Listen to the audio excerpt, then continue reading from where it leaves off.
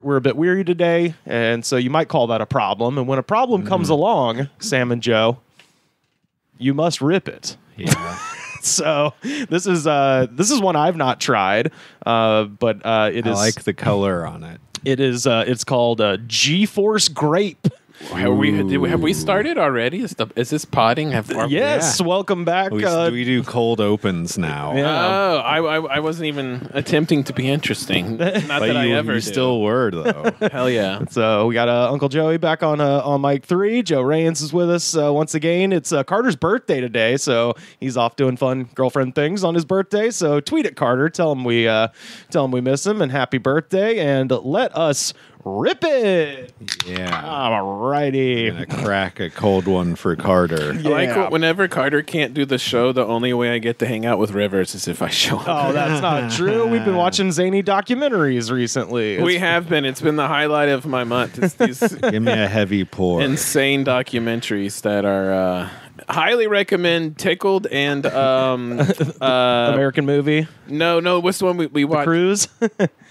The fuck. I'm having a brain fart now. God damn. Oh, the one with the leg.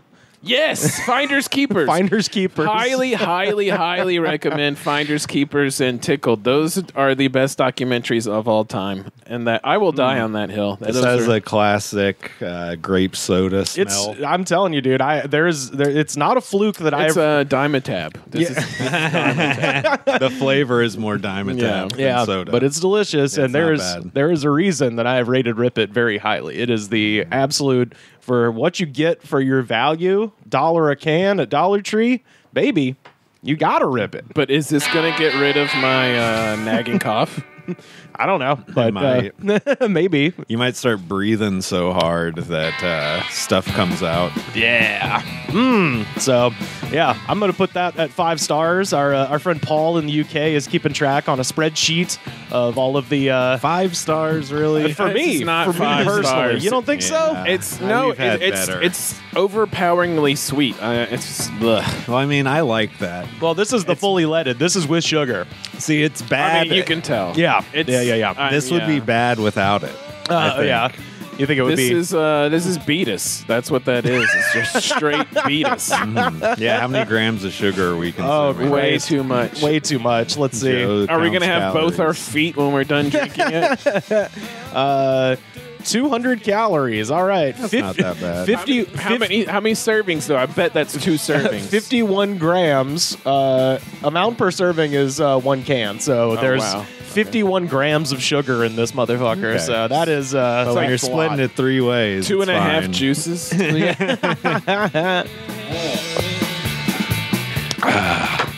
So Rivers fucking downed good. it. I love it.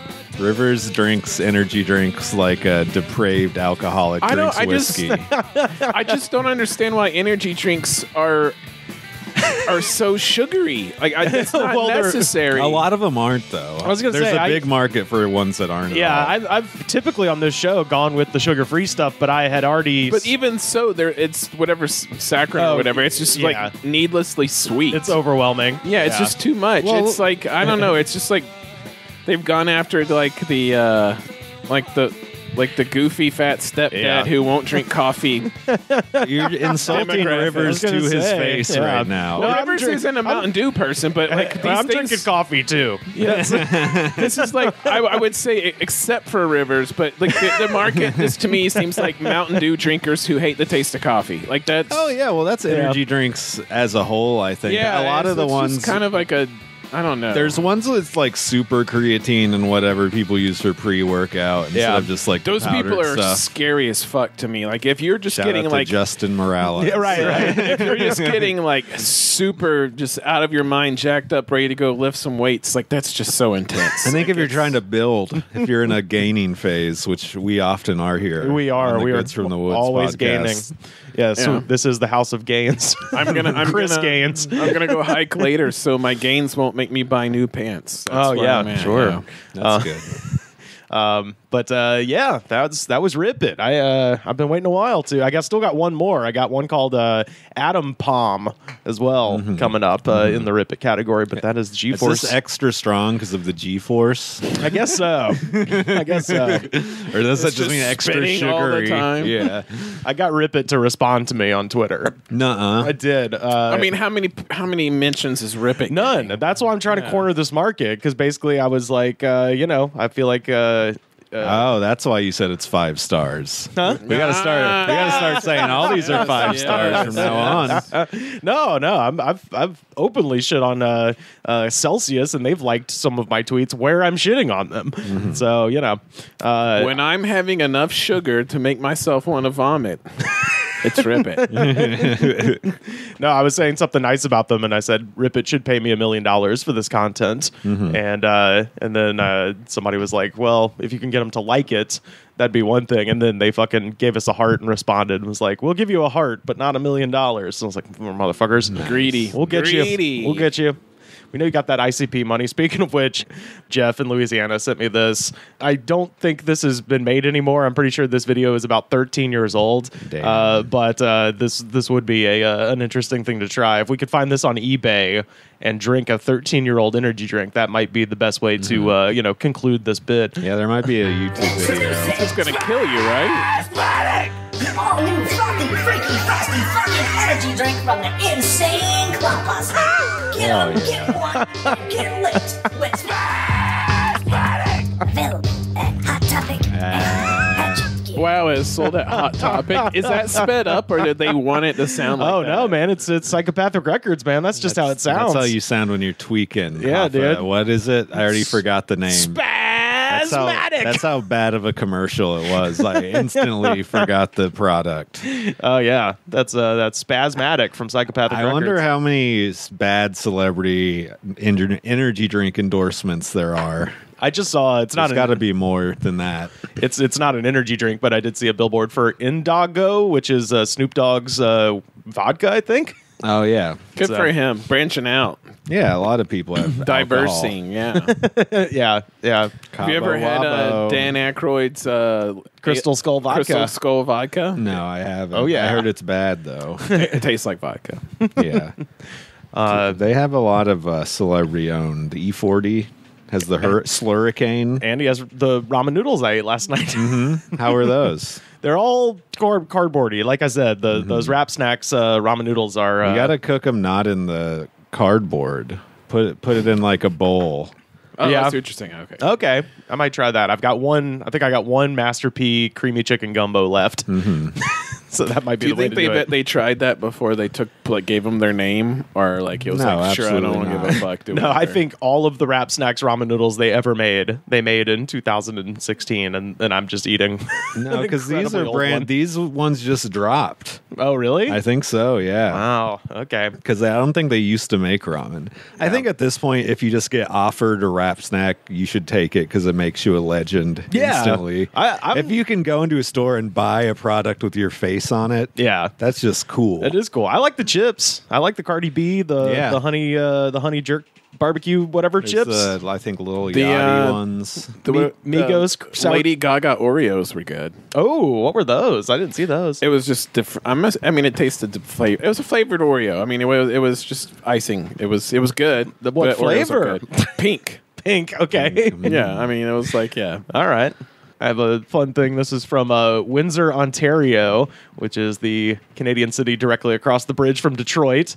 A Windsor, Ontario health and wellness business has posted a sign informing customers that they will not be allowed to enter the store if they have received COVID-19 vaccines. The store also has a big no more lockdown sign, and also curiously a tinfoil on all of the windows, but like not a solid wall of tinfoil, just select patches, as if they're trying to, I guess, avoid someone taking pictures of the business or something. Like, it's very strange. What do you mean? Like it's not totally blanked out? No, just giant, randomly placed pieces of tinfoil on the thing. Maybe they're trying. I mean, you would use tinfoil to keep the light out, so maybe that's like where they sleep. Yeah, no, but there's Maybe. Or plenty of- maybe they're on drugs and they're Oh, just yeah, like yeah. Trying to specifically keep out Keep out the government mind control. That's what it is. Yeah, I mean, I'm glad Canada has those too, though. well, that's why I read these stories because it's easy to feel bad about America, and then you read other places and you're like, yeah, you guys are stupid as hell too. Does Canada have a Florida? Is there a part of Canada where all the weird shit happens? Probably, yeah. Oh, I mean, Vancouver, maybe? I don't know. They have that in every country. yeah, they definitely have it in every country. I'm trying to think what would be. We've got Canadian listeners. That's the better way to do this. I know we got lots of listeners in Canada. Please tweet at us. What is Canada's Florida? We need to know. I know Alberta is their Texas because it's basically just a giant prairie with a bunch of oil. So it's like cowboy guys out there in Alberta. But I don't know. What's y'all's Florida? That's a great question. Anyway, Tony Pantalaresco, owner of Herb Plus Bread Works on Ottawa Street, posted the sign on the front door of his business stating, so it says, "Please note that to ensure the safety of our employees and existing clients, the shop is not allowing in anyone who has taken the experimental vaccines that include Moderna, AstraZeneca, Pfizer, Johnson & Johnson, or any new prototype of the innovative injectables due to the nature of synthetic DNA." The injectables. That's what my next movie is going to be called. The injectables. It says due to the nature of synthetic DNA. I like that. So he thinks it's that vaccines are turning people into mutants. Well, if he's going on that, isn't the Moderna one where it's not? It's like RNA or something? No, they're all RNA. Oh, There's no DNA situation happening at all. The decision was made in consultation with our insurance company, who will not take any liability or claim regarding these experimentals, and with health experts. The unknown health effects of the mRNA vaccines are not our responsibility. We have also taken into account the reported side effects such as viral excretion, seizure, and death. We apologize if this has caused any inconvenience, and we will reevaluate our policy once the clinical trials of the experimental injections are completed in 2023. Thank you, Herbs Plus Breadworks.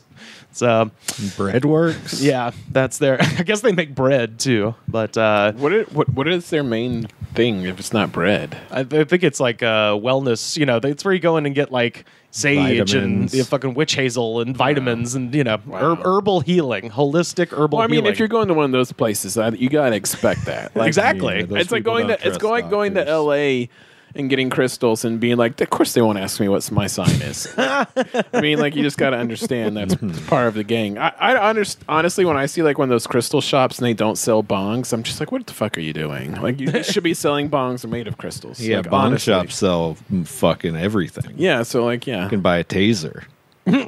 Can you smoke out of the taser? I mean, you could zap your friend after you get high. Yeah. That might be fun. That's pretty funny. In just a moment here, we're actually going to be speaking to an educator who is going to call in and talk about our angry teacher question. But I figure I'll throw it to Joe first before we talk to Rob. Joe, we've been asking people, what is the maddest that you've ever made a teacher or seen a teacher get? I mean, in 6th grade, I did this, and then like in 10th grade, I saw somebody do this where like the teacher's ranting and you just can't take anymore, so you just put your head down and go, "Shut up!" Whoa, I've never heard of that I was one. going to say, that's awesome. Yeah, well, I mean, I guess, I don't know. I went to Alabaster schools when they were like shitty. So there was like a lot of teachers who were just angry all the time. Uh-huh. And then they would start ranting. I've done it. I saw another student What were do they it. ranting about? Just anything. Like this, just like bitching about maybe how the tests were too bad or how anything. Just literally anything. And they would just start ranting. And then I've done it. I saw other people do it. When I saw other people do it, I was like, oh, you have no idea how much trouble you're about to get in. Like you get, in-school suspension for like 2 weeks for that. And then they like want you to thank them for not like sending you like expelling you or some crazy shit. I think one time I thought I was like friendly going back and forth with a coach who was teaching biology. And like he up front was like, man, I don't know why they're having me teach this. It's my degree, but I'm like a coach, y'all. So we'll get through this together, and I'm just going to read the next couple chapters before we get to it. So anyways, I thought we were like friendly busting each other's balls. And one time I said something innocuous and he got super pissed off. And that's when I realized we weren't friends. He just genuinely always hated me. It wasn't like a back and forth. He just genuinely did not like me. What did you say to piss him off? Literally, I don't even remember. It was like one of those situations where you bust each other's balls, and I just thought that was what we did. And I was like, "Oh, Coach, what was his name? Perkins, Coach Perkins, or something." Perfect name. Yeah, he was just. I thought we had one of those things, and he. As it turns out, we did not. What did he tell you? He just stared at. He did that thing where like I'm a grown alpha male, and I'm going to stare at you till you understand I could murder you. Yeah. He like for easily 2 minutes just stared at me. Wow. I think when I was in 10th grade, we had a teacher who was a member at my dad's church, and I did not like her. And she told us we couldn't get in trouble for what we wrote in our journals. And so she was also another teacher who would just yell at us for like 15 minutes. Sure. And she was like, I don't want to get ugly. And it like popped out where I was just like, too late. And so she got really mad about that. So then she like went through my journal, I guess, just to find the things that would get me in trouble. Yeah. And there was literally nothing bad in there except for like 2 posts where I just went through a thesaurus and just like basically just talked about how much I hated her in big words just to see what would happen. I was like, we'll see. And so this, like, I don't know why I thought I'd get away with it because the words were big, but like it was, I mean, you thought she wouldn't even understand. She'd be impressed. I don't know. It was just a fucking word salad that was basically equated, hey, fuck you. And then my dad made me write like a 4-page handwritten apology, and then like it was bad. It's weird when you're forced to apologize for something you don't give a shit about at all. Yeah, well, my dad was one of those dads where it's like he got the shit beat out of him as a kid, so he was not into like being physical at all. Like that was not going to happen, but he was super into sitting you down at the kitchen table and telling you were a piece of shit for like 3 hours. So that was his go-to. It's like, oh, just kick my ass, man. Yeah, so like the easiest and quickest way to piss him off would be to like make him look bad to a church congregant member. That was like instant, like you're in deep shit. So yeah, that was like 2 months of him like barely talking to me. He was so mad. Oh, that you didn't like your teacher. What? That it was somebody in the church that like, you know, he was like, and she never came back. And I was like, it's not like she can't be Christian anymore, Dad. Like she can go to another church. That rules that you drove her off. I mean, it wasn't like anything problematic. It was just like saying she smelled in a really I get it. way. I didn't think it was problematic. Yeah, he is like, this is so disrespectful. She is a teacher. She is an adult. Yeah. She deserves your respect, and this is how you show yourself. Blah blah blah blah blah. Sounds like she was just a crybaby. Calling in now from Santa Rosa, California, he is the purveyor and proprietor of a fantastic YouTube channel all about gaming and math called Gaming Mathematically. You can also find him at his website, professorcunningham.com, and he's also an educator who is going to weigh in on this discussion about angry teachers. It is our friend Rob. What's going on, Rob? How are you? Hi, I'm doing pretty well. How are you all doing? We're doing good. So Rob tweeted at us about a month ago.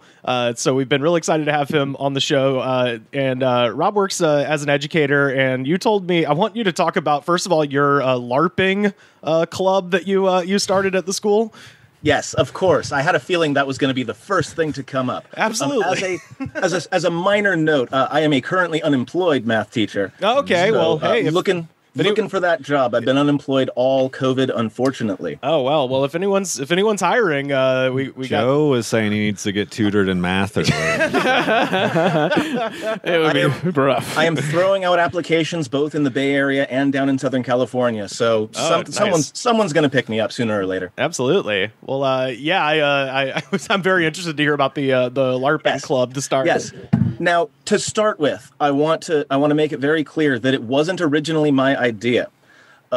So I am, as you may or may not have noticed from the surroundings, a gigantic dork. And I share my dorkdom with my students very early as a way of sort of letting them see who I am as a human being and connecting with them in that way.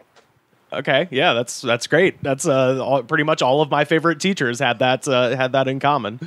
And I love role-playing games. I play Dungeons and Dragons. I play different kinds of live-action role-play, so LARP games. Some of them just involve standing around and having conversations, with snide people, and some of them good people playing snide characters. Okay. That's pretty much stand-up comedy, what you're describing. Yes, except more, and we are both the performers and the audience. It's a lot of fun. But what we're talking about here is a different kind of LARP in which you use foam and plastic to build two very exacting safety standards, foam weapons which you use to beat the ever-loving hell out of each other. Oh, hell yeah. I have one of my best friends from childhood does the medieval thing where they put the armor on and beat each other with bamboo sticks. Oh, this is not quite that hardcore. Yeah, I just learned what LARPing is. I thought LARPing was the guys with the foam sticks. I didn't realize it meant live action role play. Live action role play. Yeah, I'm stupid. Sorry. There is an argument to be made that Civil War reenactors are LARPers. Sure. Yeah. Although it's more scripted. I don't know. Maybe the community should weigh in on that one. Yeah, perhaps. But you would be building like what sort of scenarios would you be creating? Is this more like video game based or anime based or what is it? This game we kind of sort of had the role play aspect of this particular club wasn't very big. We mostly just made weapons and engaged in games where we would primarily beat each other up with these weapons, these boffer weapons. Uh-huh. And sometimes it would be something as simple as capture the flag or just line up and beat each other down or whatever. Now, that's my favorite game is line up and beat each other down. One of the warm-up games that we have is we would line up across from each other and we would just sort of do a little 4-on-4 fight between whoever was in the club. And whoever lost, the side that lost would end up gaining a person from the other team, making their team a little bit bigger, and they would do it again. And it was mostly an athletic activity when it really comes down to it. We did all of the safety things. We had them sign waivers and all that other stuff. Yeah. You can't sue me for hitting your head. How do you lose? You can't sue me for hitting your kid in the head with a Final Fantasy VII sword. Yes. And I had one of those, by the way. I knew you did. I did. We've just chatted on Twitter. This is the first time I've ever talked to you in person, but somehow I figured a Final Fantasy gigantic sword was involved. Yeah. It was not a practical weapon, but it was a lot of fun to use. It was one of the safest weapons too because it had so much foam. Yeah, I was gonna say it's like 8 feet tall and it's gigantic and huge. Is this like that movie Role Models? Yes, Role Models. Yeah, exactly. With McLovin and the guy with the teeth there, Sean William Scott. Yes, yeah. Stifler. But yeah, what were you gonna ask, Sam? How do you lose the game? That depends on the game, but usually it was like if you get hit in the arm, you kind of put your arm behind your back and you only have your other hand to use. Oh, so I'm sure obviously that had to have led to some Monty Python Black Knight situations where somebody's on their foot talking shit. Absolutely. And yeah, if you get hit in the leg, like you go down on one knee and kind of shuffle around or roll around like you're in Katamari Damacy, huh? No, did I do it? No, you Dragon didn't. Souls or Dark Souls. What the hell am I thinking? Dark Souls, the most well-known video game ever, and I flubbed the name. Well done, me. Oh, well, hey, don't feel too bad. This is my first hearing of it, so fair enough. What did you have any?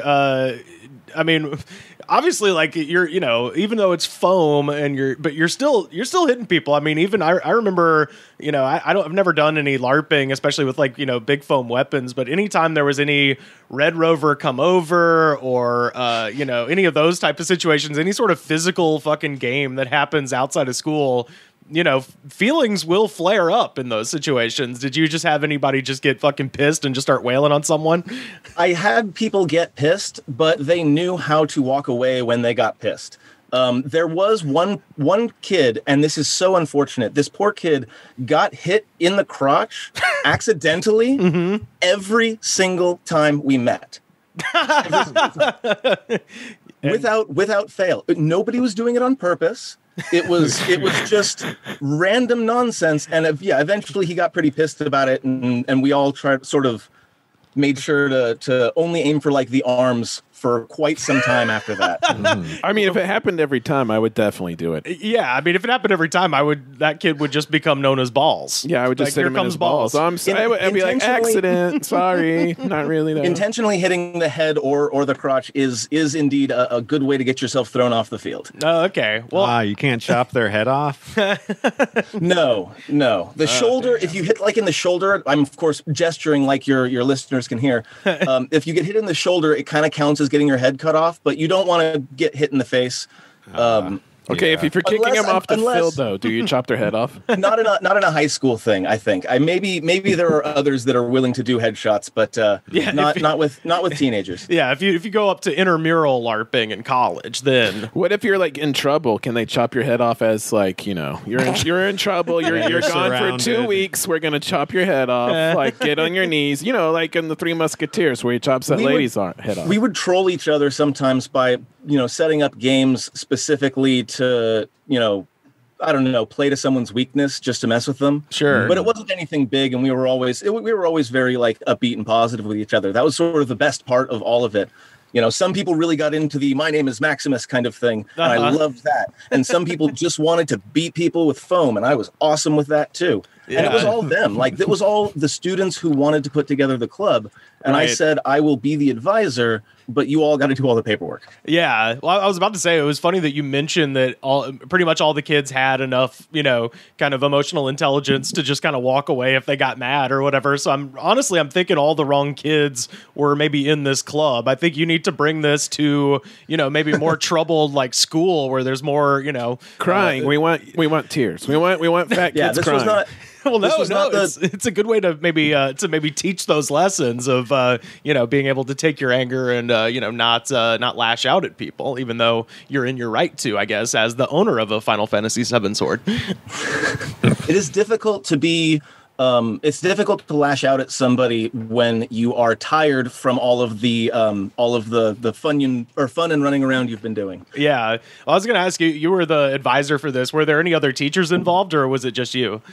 And do I wish? Yeah. You can imagine the kind of jokes that I got around the break room, right? Sure. The fact that I, a teacher, am able to, with permission of the school, make weapons and beat students with them, and every time they made a joke like that, I would say, you are absolutely 100% welcome to come out on the field and test to see if that's what it's like. Right. Oh man, nobody ever took me up on it, not once. Man,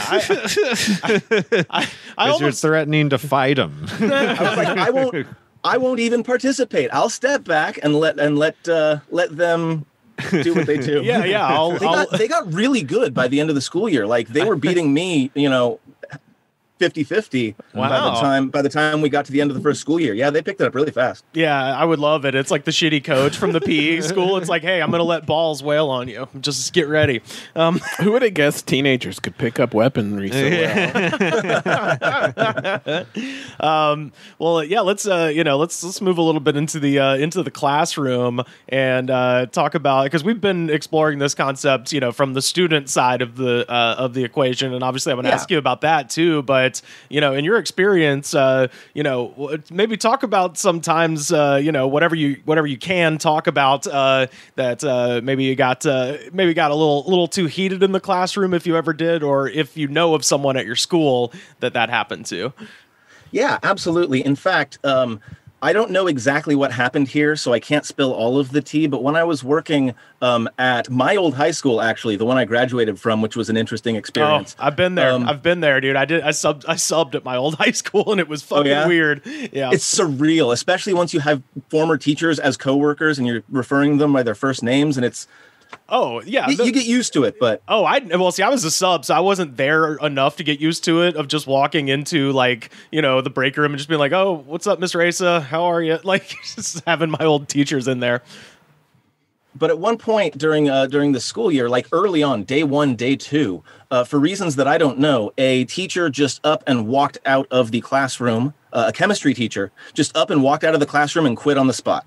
Oh, yeah. Oh, wow. Hell yeah. Oh, and it gets worse because someone had to take those classes, And because they were both a math and a science teacher, I did volunteer for this, and I got paid very well for it. But I got 120% contract for a year, where I taught six periods in a row with no prep. It was exhausting. Jesus, wow. So you never figured out why they walked off the job, though? No, I chased rumors and nothing was ever found. Did you take over that? You took over that class, though, right? No. Okay. The students all kind of had their schedules reshuffled. Oh, okay. It's just the office is like, hey, kids, you're not learning about science this year. For a while, I had, I think, 60 students in my classroom. Oh my God! Just for like a week and a half. Yeah, it was bizarre. I had to have standing room only math class. That's wow. If I had to take math standing up, dude, I would have been so pissed off. Yeah. I would have been like, As the guy who tends to stand up when I teach, I totally get it. Yeah, That said, though, I do think it's important to allow students who can't sit still or don't want to sit still. If there is space in the back of the classroom, I totally let them roam if they want. Yeah. I've told this story on the show, but one of my math classes, there was a football player, just like a giant dude who just wouldn't sit in his desk. He would lay on a table like a fucking Greek Adonis in the back, and then just oh my God, and then just describing. And he would describing me. And he would flip. He'd flip the light. He'd always wear shower shoes, and he would just you'd see his feet and shit, and he would flip the lights on and off and stuff. Sometimes he'd be like, "Sorry, Miss Regal," just a fucking fantastic. That was senior year. I used to take 4 because I was in calculus senior year, and there weren't a whole lot of people in that class, so I would take 4 desks and maneuver them together, and I would just take up as much space as I wanted. Yeah, it was nice. Oh man, these lax California schools, they would take me out to the woods and beat me in Alabama if I did that. Yeah, we didn't have the room for that sort of thing. right. Unless I was a football player. Also, like, I feel like when we were kids, like the eccentric kids were just bullied by the other students and the teachers. So if you were like over there trying to take up space, everybody be like, "Hey, stop being weird." Yeah, unless, like I said, unless you're like one of the stars of the football team, and they're like, "Oh, that's just old Jason." Nah, that wouldn't fly in my school. By senior year, most people don't really give a damn anymore about what other people are saying about them. Oh yeah, sure, yeah. That was my experience. Maybe that was just me. Yeah. Yeah, and I guess we'll go back and ask you, about when you were in school. What are your memories of that as far as pissing off teachers, and how do you? Because I'll tell you this, like when I did substitute, one of the things that I figured out literally on day one was like, oh, this is war. Like this is not, at least when you're a sub, it's not some environment that you can really, affect in any way. It is just like, here it comes. And you kind of realize like all of the teachers that you probably perceived as mean and stuff like that were just people that just didn't know how to handle this, kind of crazy situation. So you just kind of do whatever you can. So like I ended up subbing for a teacher who I never had her, but she was like notoriously one of like the toughest kind of teachers ever. And everybody was like, oh, everybody was kind of scared of Miss Ross. Like, oh, if you get Miss Ross's math class, like, she's really mean and stuff like that. And then I like ended up subbing for her math class. I was like, yep, I get it now. Like, just like I made amends in my head with every teacher I'd ever had like a problem with, because I'm like, yeah, I kind of get this. This kind of feels like you're at war with a bunch of small people. There is a little bit of that on the other side as well, though, because there are teachers who approach like it's a war, and of course, then the student, or like they're a cop, right? And the students will then, the students will then respond as though they are. I mean, you fuck you. I'm not going to do what you tell me. Exactly. Like, yeah. Well, and it made me. I get that. It totally made me appreciate the teachers that I did have, because specifically in high school, I had 2 English teachers in particular who were like the coolest people ever, and like I ended up taking like the AP English in 11th and 12th grade, and for both of those teachers in particular were just like I'd consider the gold standard as far as But then you'd go into some other class, and it just could not have been any more different if it wanted to be just a complete 180 where you'd be in this one class, like, kind of talking about, like, I remember my teacher, Mr. Jones, was really big into the real world, which was happening at the time. Jones and me. Exactly. Sorry. And we would come in and he would be able to, he was one of those teachers that was able to like break down about how, Coral's behavior on the real world was not that dissimilar from Daisy and the Great Gatsby or that something like that. That was a good season too. Coral was out of her fucking mind. Yeah, that was a good year. But so you'd have a teacher like that, and then you'd go to some math class where it's just somebody screaming like a psycho at everybody, and you're like, okay, this is really up to it takes a very special kind of individual. But do you have any stories from when you were a student? Yeah, I mean, I had all kinds of different teachers. The teacher that actually inspired me to be a teacher was, like me, seen to be more lax in his like classroom discipline. Like he let people do things like pull desks together. Yeah. But he also had very, very, very high standards. Yes. And he gave a lot of support to students trying to meet those standards. And he did not have any time for students who were not interested in meeting those standards. Yeah, that's actually I would say that about my the two teachers I mentioned as well. Yeah, very high standards and they conducted their class in a way that if you didn't do very well, you felt like you were disappointing them. On some level, you're like, I respect these guys so much that I want to do well.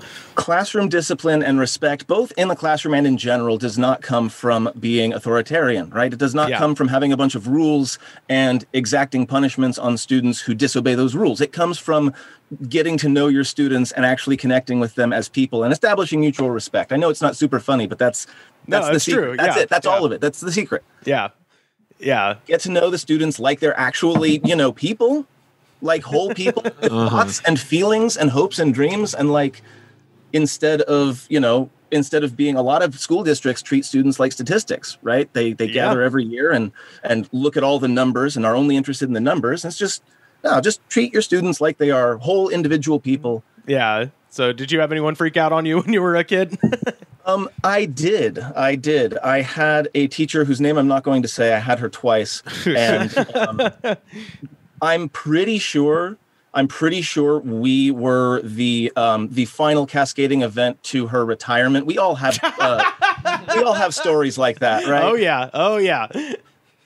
I had one teacher who was a biology teacher, sophomore year, and he did not teach us one piece of biology for the entire first semester. Hell yeah. He taught us like philosophy 101, ethics and value theory, packing your own parachute, shit like that. Am I allowed to swear? Yeah, absolutely. Mm-hmm. Okay, just making sure. Yeah, we're not on terrestrial yet. But when we finally called him on it, he got just so mad. Yeah. And he was bald and he turned very, very like beet red and started ranting at us about how important ethics and philosophy are in the field of biology and in science in general. And he made a lot of good points, but he made them in a very red and sweaty way. Oh man. So I bet, but that's, I guess the fact that he was, on his way to retirement, that probably worked out good for everybody. He was not on his way to retirement. He ended up being the athletic director for several years after that. Oh, okay. Well, maybe that was the job he really wanted all along. Who knows? Well, before we let you go, I was just going to ask, if you got any pandemic stories to share, since we are hopefully reaching some sort of crescendo or end on this whole pandemic thing. We'll like to get you on the record. I did manage to get my Johnson & Johnson shot just ahead of the pause, so I'm pretty happy about that. Congrats. Yep, one and done. Very nice. I hope that they are able to find out how dangerous or not dangerous it is and unpause it soon. Yeah. I saw like people keep reporting shit where they're like, oh, there's been 6,000 negative reactions to vaccines out of 75 million. Yeah. And also, what is negative reaction? Well, but that I got a rash. Yeah, I got a rash. Well, who gives a shit about a rash? Exactly. You're not going to die now. Shut up. Well, and they were also saying that there's been a couple of things where somebody's gotten COVID even though they had a vaccine, but that number is still at like 0.008, yes, which is way better. Yeah, and I'm sure it was like a much weaker version or weaker conditions than it would be if they hadn't hadn't gotten It's the one of those vaccine. things where you're just like, shut the fuck up, dude. Like, you're making people are too panicky as it is. My God. There's a reason. For what it's worth, as a math teacher, I'm not a medical expert, but I have looked at the studies on these vaccines' safety, and I, as a high school math teacher, so speaking with all of that authority, am convinced that they are safe, and you should absolutely go get your goddamn vaccination if you haven't. If one person listening to this was not thinking about getting it and goes and gets it, I will be a happy person. The math is there. The numbers are there. Get the damn vaccination. Yeah, I mean, if you live in LA, there might be a train leaving for Bakersfield on the 26th. So That's right. hit me up. We'll go to Baco. So I don't have a ton of stories when it comes to, I live by myself and I don't interact with anybody. But instead of a wild COVID story, I have... Oh, boy. From my local grocery store. Hell yes. An energy drink that I would like to share with my new friends. Please. What color is that? This is a deep purple, like the color the Undertaker, the wrestler, wore. Yeah. Hell yeah. Sambazon. It's called Sambazon, and it's got a picture of some kind of white mask on the front. Oh, it's like supposed to be a Brazilian thing, I guess. It says organic jungle love, acai berry. I don't know how to pronounce that. Jungle love. Passion fruit. Amazon Energy registered trademark, antioxidant rich energy drink. I would like each of you to please guess how many times the word organic is printed on this can. Dude, 7. Yeah, I was also going to... More? I'm going to go 17, just to be fun. You are almost exactly right. 16 times on this can. The word organic. Most of them are in the ingredients. Do we have a moment? Oh, yeah. Hit me. So here are the ingredients. Get ready for the most pretentious list you've ever heard in your life. Ingredients: sparkling filtered water, organic invert cane syrup. What? What does that mean? They hang it up in a smokehouse? Organic fair trade clarified acai juice. Jesus. Organic acerola juice. Acerola juice. Acerola. And just to clarify, you're in the Bay Area, correct? Yes, of course I am. I am up in Sonoma County. The absolute, just most pretentious of pretentious. Yes, we are Wine County. We are talking, this is from one of our organic Wine County corner stores, friends. It's so funny because ours today You're not going to find this at a Trader Joe's. Actually, you might. We did Rip It today, which is from the Dollar Tree. So we have pretty much the exact town mouse, country mouse energy drink situation happening. Organic passion fruit juice, organic and natural flavors, citric acid, organic green tea extract, organic guarana extract, fruit and vegetable juice for color, in parentheses. Okay. Organic yerba mate extract, made from organic concentrate with filtered water added. That is okay. Why is the fruit juice for color? Well, because it probably has a disgusting color otherwise, and they got to put pomegranate juice or something to make it red or whatever. What's the nose like? Oh yeah, what's the smell? It's mostly the, I don't even know what that taste is. Okay, so it starts out nice. It does start out nice. The flavors actually blend really well, but then it gets really bad really fast and stays that way. How's your tummy? How's the tummy? Only the one aftertaste, not 3. No 3 aftertastes. It makes sense. It lingers. That's how a lot of them go. You have to drink more to get it out of your mouth. It's literally like you get the carbonation and then the taste of the juice, and then there's the guarana extract hitting you in the back of the tongue. Oh, okay. Yeah. Well, tell our man Paul in the UK who's making our spreadsheets. What do you give this? 5 out of 5 stars. Out of 5 stars, let's see. It says it's like 2.5 shots of espresso. It's actually pretty pleasant for that.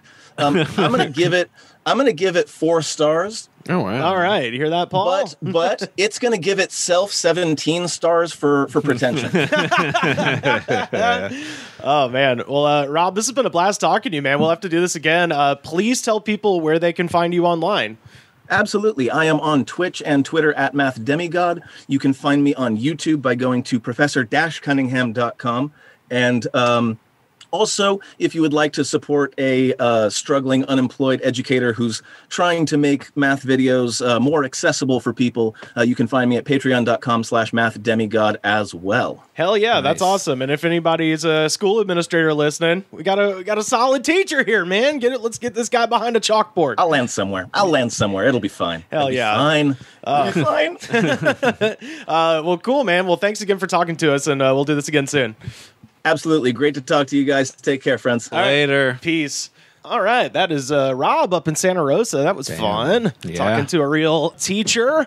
I wish I could do math in any way. I'm so bad at It's it. not like it's just not real. I don't like it. It's too made fucking up. It hard. is made And up. the second you kind of sort of understand it, they're like, now here's how we're going to change it. And you're just Right, like, well, fuck everything. But not surprisingly, everyone I grew up with who was able to do math, wildly successful. I know. There is no better indicator of future success than, just being able to kill it. I think it's just because there's so many people like us who just look at any sort of numbers and we're just like, Or fuck maybe it's like that. hard for everybody and they get it because they try extra hard and they're tryhards and the tryhards. Some do people's well. brains just have it. I Yeah. had a friend who he just picked up math very well. Yeah, he's that- not successful at all though. Was he a LARPer? No, he was No, a but- dumbass. he smoked cigarettes inside his house and Oh, wow. Yeah, that's not good. yeah. Oh my God.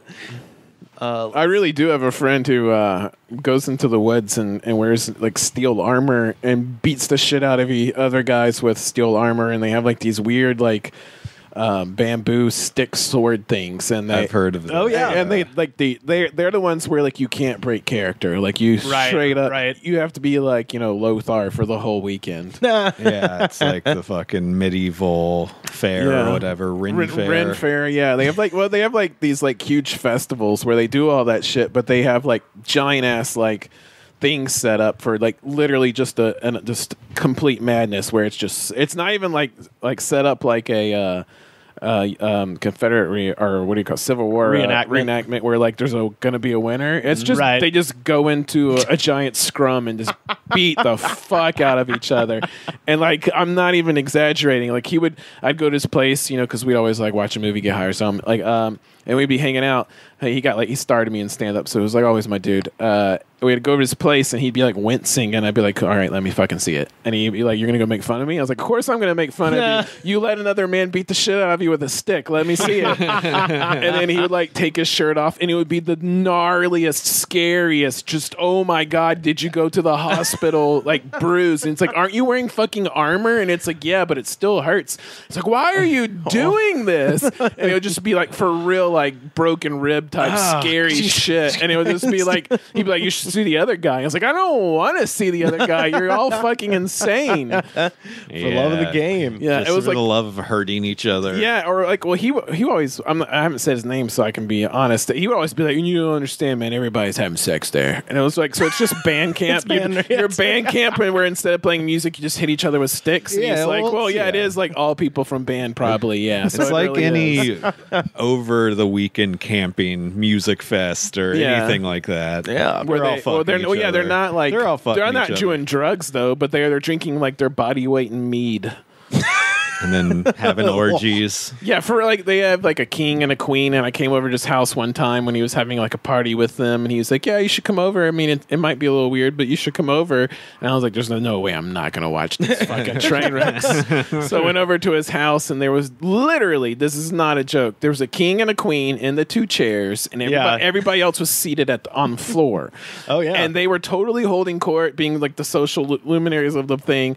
And then I looked over at my friend, and I was like, "Where's my friend?" And I see my friend in the corner by the queen, and I was like, well, I guess that's fine. And I was like, what is he doing? And I looked down, and he was massaging her feet. It was horrific. Yeah, they're definitely into weird sex stuff if that's going down. Yeah, and I was just like, oh man, this is just so fucking. Obviously, like I left immediately, but it was like, like we always talk about how we watch documentaries, and it's like, I like Rivers always says it's his dream to make a documentary, and I used to be absolutely obsessed about making a documentary about these Ren Fair people. Oh yeah, because it would just be fucking goddamn bananas. And I even like went I was like, let's do it, man. Seriously. Well, I'm gonna get to why we can't. Like I was actually looking at cameras to rent. Like I had other comedians committed to like total kayfabe, pretending like we were gonna like be part of it, so they wouldn't hate us. Like we were like making plans to do this, and then when I like finally broke got the courage up to tell my friend I was going to do it, he was like, "Oh no, you don't realize people always try to do that. You will be sued." And I was like, "What do you mean?" And he's like, "I'm not even joking. They will straight up sue you the second they find out you're not legit." And I was like, "How do you know?" And he was like, "Because you're not. This is like a common idea amongst people to like film us. We know we're weird, right? They're like half of them are lawyers. They will sue." They will sue the shit out of you. See, I wouldn't even necessarily need to get into the thing. It would just be funny. It'd just be funny to like just to film the culture because it is because my brief they don't want that either. They know that's fucking weird. I think it's one of those things where they are completely aware they're being nerdy as fuck. So it's just like either get into it or fuck off is kind of their get in the orgy or get out of here. My only like brief interaction with any kind of Ren Fair thing was I was working at a community arts center, and we had this program right at the beginning of the school year where the idea was I think there were 5 middle schools or 5 elementary schools in Auburn. So each day a different elementary school would come to the arts center and do medieval themed stuff. Yeah. So like they'd go into the art room and do like illuminated manuscripts, and then they had medieval games. That's what I was hosting. I'll actually post this picture on Twitter. There's a picture of me wearing a tunic and some linen pants, my medieval game master uniform that I had to wear. But they hired a professional king and queen from like the Ren Fair. That's not legit. Yes, king and queen. You did not mishear me. That is what their whole. That's not legit then, because apparently within these communities they like elect their king and queen from the community, and like and it's like you have your hierarchy of like. I remember when my friend got some kind of like. I forget the name, but it was like he was like an announcer or something. I wonder if the king and queen have to fuck even if they're not a couple. Well, I'm pretty sure they're fucking whoever they want to fuck. I'm thinking that's part of it. Yeah, no, that is 100% part of it. But like these people are like elected, and part of the whole community is like you bow to your motherfucking king. Like this shit is like so serious. Like most of it's like a big joke and let's go fuck in the woods after we beat each other up with sticks and get drunk off meat. Yeah. But that shit is heavy duty. So in this case, they started the company. So this wasn't LARPing. They were Ren Fair king and queen. So they would have, Ren Fairs with jousting and like the full thing, and they would basically run the whole show. And because they owned the company, they were husband and wife, and they were the king and queen. They did not break kayfabe the whole week. The whole week they were like walking around like, Your Majesty, like, like talking in their fucking fake British accents and shit. On the last day, the last elementary school got on the bus and left, and then we all ordered pizza for everybody. And then they broke kayfabe and started telling us stories about Ren Fair. And this guy was just like, oh yeah, sometimes we'll have workers that, they just don't work out. But, if they disobey me, then we put them in the games, the combat games. And I was like, what? And he was like, oh, yeah. We'll give him a sword and an armor. And then I just kind of, let one of my knights just fuck him up. That's like like for real a punishment too, because like my friend would like straight up practice. He was like, I gotta get good, and then he would come back, beat the fuck up, and he'd be like, I suck, dude. Like he's like, there's like 250-pound, like 6'3", like dudes who eat, breathe, shit, sword fighting just so they can go destroy people at these events. Yeah, they said that some guy was supposed to carry a bunch of shit onto the festival grounds, but to save time, he just backed his truck up to the tent. Oh, that is bad. Broke the time continuum, broke the kayfabe of the, and so they put him in a helmet and fucked his shit up in front of everybody. Man, like had the Black Knight whack him with a sword in the fucking people head. Just keep sounding worse and worse as this conversation goes on. It's documentary, man. But they know it's they're literally ashamed a cult. of it. I mean, it's totally a fucking cult, but it's not like a cult where they're like ruining your life. Or we don't know that. I mean, this is what the documentary would seek to explore. So. Yeah, but they wouldn't let us. Yeah, well, I would like to put it on record right now. I had nothing to do with this documentary, and if there's any litigious people out there in the Ren Fair world, I have no part. Yeah, Rivers wants to fuck with these people that know how to hit you with sticks. No, I don't want to fuck with them. I just literally want to document them. So do some cinema verite. There's no trickery involved. It would just be like, but they know how. It's like Joe was saying. They know that they look laughable. They're not, and they know you're not going to not put those parts in. Think about how many documentaries are that exactly. No, but they don't have disorders. They're not like completely unaware. They're going to realize like I'm the joke. Fuck off. Like they're going to sue the shit. But how many documentaries are I know I'm the joke. Fuck off. But they let them do it anyway. But these people aren't desperate for money. No, okay, you're entering their world and ruining their privacy of they fucking and fighting. They in the know woods. anybody who's doing that is trying to mock them. They know that they're a wind-up merchant. Mm-hmm. I got one more story I wanted to share with you guys. This comes to us from Southwest Ranches, Florida. Courtney Wilson and Shanita Jones invited family and friends to their dream home and estate for their weekend wedding celebration. There was the ceremony on Saturday and brunch on Sunday. There was just one problem. The couple did not own the 16,000 square foot mansion and did not have permission to be there. Nice. The suburban Fort Lauderdale estate had everything. A bowling alley, a swimming pool with a waterfall, hot tub, tennis courts, gazebo, an 800-foot bar.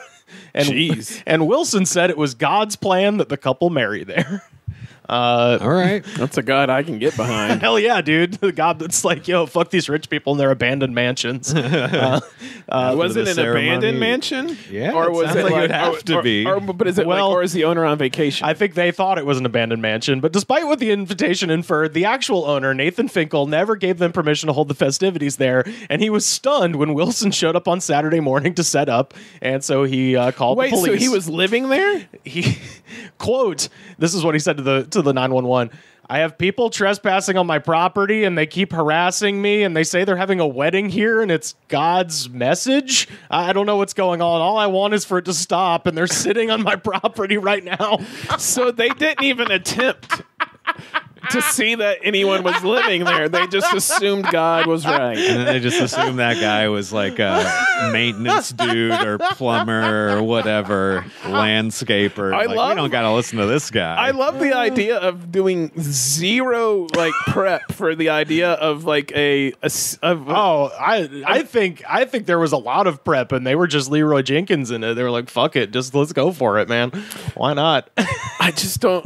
What do you go when the guests get there and you're like, oh, by the way, we can't go inside. Listen, Grandma, you might have to run. Yeah. If the cops come, also, get ready. There's no bathrooms. Those are inside, and we don't have the keys to that part. Who's on Grandma Helen's wheelchair duty when the cops show up? Aaron, can you do it? I just don't understand what their plan was. 2 officers told Wilson that he would have to leave. He did, and no charges were filed. Quote, I don't want to talk about it, Wilson told the paper. Finkel, whose late father was an early IHOP restaurant franchisee, has been trying to sell the property for 2 years now, listing it for just $5 million. Wilson, posing as a potential buyer, toured the estate several months ago. Wow. And an attorney for the Southwest Ranches, the upscale suburbs where Finkel resides, quote, a few months later, this guy asked Nathan if he could go and use Nathan's backyard for his wedding, and Nathan said no. But that did not stop the couple from sending out invitations detailing their love story and reconnecting after 30 years and how he proposed over pizza on Christmas Eve. The Saturday afternoon ceremony would be followed by a red carpet cocktail hour and a reception lasting past midnight. And Sunday brunch would be from 4 to noon. So they thought they could get away with this for 2 days. And after midnight. Also, I love it's a red carpet cocktail hour that presumably is outside. Because you can't get inside. They don't got a key to this fucking place. Well, that's a common wedding thing is they'll just roll out they'll just do anything and call it anything. Right, they're going to roll out a red rug and drink around it and take Instagram pictures. How many people? I hate weddings so much after working at a wedding venue. Yeah, Sam worked at a wedding venue. How many people showed up? If it was like They got kicked out. If it was like it didn't happen. I know, so I'm saying, but like I wonder how many people were planning to come, because if it's like 8 people, I could maybe believe they could pull this off. Yeah, sure. Yeah. That's But way it's too like- much stuff to be happening. But if it's like 100 people and it's like 2 days of drunken madness in that's your the thing. backyard. It's 2 days. You have to imagine it's a pretty big wedding. Quote, the guy figured it was a vacant house and didn't realize that Nathan still lived on the property in a different home. The guy had no idea he lived there. You know the shock that must have been on his face when he showed up at the gate and the owner was home?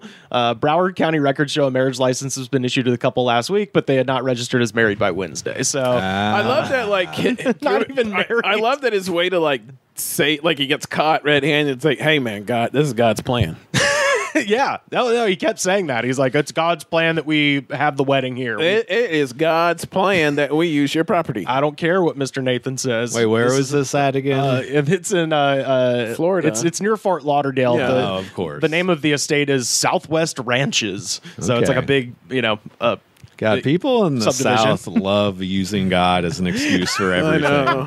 Because even if they do something bad, they can pray it away and get forgiven by God. Hey, motherfucker, this is God's goddamn plan. It might be man's law that it's your property, but this weekend it's God's law that it's my property, and I'm marrying my wife, and we're gonna do it in front of Jesus and your children. I don't care what the International House of Pancakes King says. I get to be here. It's because funny Jesus that said he's just so. living in a guest house on his own crazy huge property. Huge mansion. Yeah. Because living in a giant mansion by yourself would truly be the saddest thing. in the Oh world. God, I would turn into. I doubt it was because it was sad. It's probably just too much house for one person. Right, Yeah, right, you yeah. couldn't even keep it up. Oh yeah, if give me a mansion, I turn into Daniel Plainview at the end of There Will Be Blood really quickly, just rolling around on a rolling chair, shooting buffaloes with shotguns and things, all kinds of crazy shit. But yeah, Joe, where can people find you on the internet? Joe MF Reigns at Twitter, Instagram, and all the likes. Sam, please tell people where they can find you online. Slam harder at Twitter and on TikTok. I posted a great video today where I point a Nerf gun at Cooper and he cowers in fear. Hell yeah. So find me on Twitter and Instagram at Rivers Langley, and you can tweet at us at The Goods Pod. We've got quite a few new reviews on Shermed Out. So, Oh, good, Yeah, good. yeah, those have been rolling Are in. they crazy? Oh, yeah. There's Fuck yeah, there's read been them some good off. ones. I want to read them. Oh no, We gotta wait till we're the gonna- contest Gotta read is them till the over. contest ends. So next Friday is when I'm going to pick the winner. So go to the Shermed Out podcast on Apple Podcasts. Give them 5 stars. Write something funny and crazy. Don't cuss because Apple doesn't like it when you cuss. Family company. But the comment that said balls did get through. So I guess you could say balls. You can probably say balls, but probably not butthole. yeah. So make it PG but wild. And I do think butthole's the funniest word ever. It's pretty Just so you good. know. But and I'll pick the winner next Friday, and I will send you the funniest one gets a T-shirt of the Goods from the Woods from ProWrestlingTees.com/TheGoodsPod. Thank you, gentlemen, so much for being with me. Now I'm going to go hop in the car, drive over to Monrovia, California, where I'm going to be speaking to comedian Chris Crofton in just a second here on the Free Show. And for those of you on our Patreon, patreon.com/TheGoodsPod, head over there right now where you can hear me and Chris talking for 2 full hours about the very ill-conceived 1978 Sgt. Pepper's Lonely Hearts Club Band movie starring the Bee Gees and Peter Frampton. So stay tuned. Chris Crofton coming up next.